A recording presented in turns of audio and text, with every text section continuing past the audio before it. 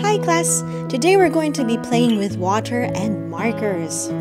How's that gonna happen? We are going to be drawing onto a kitchen tissue. But any tissue at home will do. I just prefer the absorbent kind. Use washable markers for this activity because alcohol-based markers and whiteboard markers do not seem to work for this one. Draw whatever you like onto that kitchen tissue.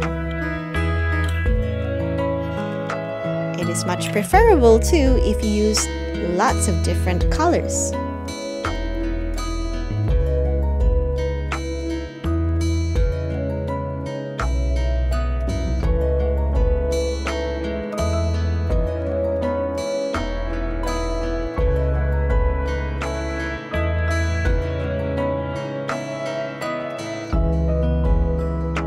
And now for a little bit of magic.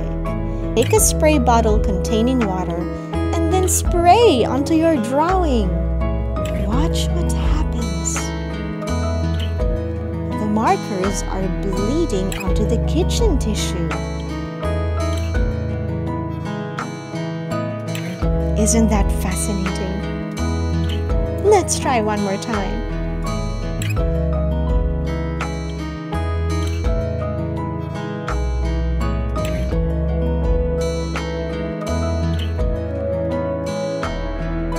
This time, I'm going to be drawing different kinds of lines in different colors.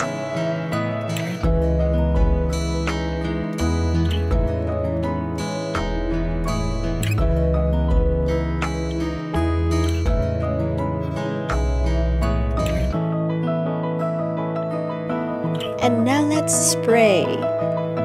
Ooh, look at that! Isn't it so satisfying watching all those colors blend and bleed onto each other? I am having lots of fun doing this.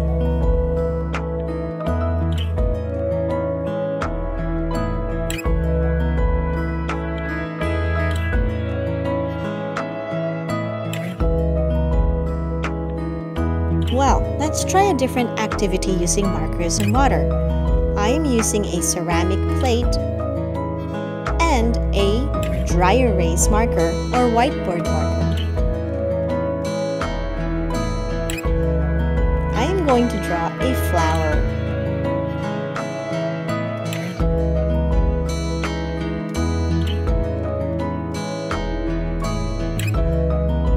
And now I'm going to water my flower. Something is not quite right about this one. Let me just move the water around. I'm afraid my little experiment isn't working. So let me just throw the water and I'll be right back.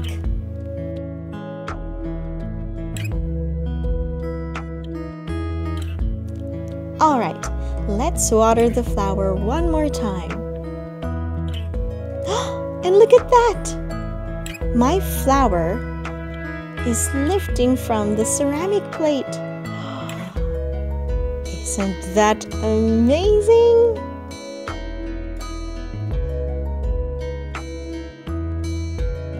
Let me try one more time.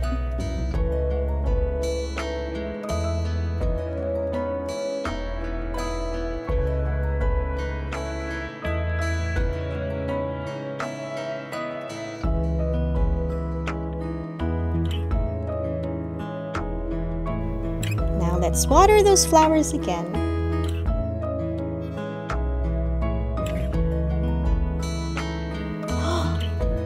It would appear that the last flower I drew lifted quite easily from the ceramic plate. I suppose you need to immediately add water after you have drawn your picture before the marker completely dries.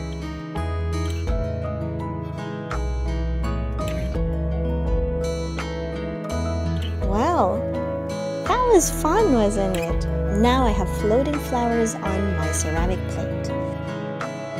Show me your work in the classroom dojo. What can you do with markers and water? Have fun!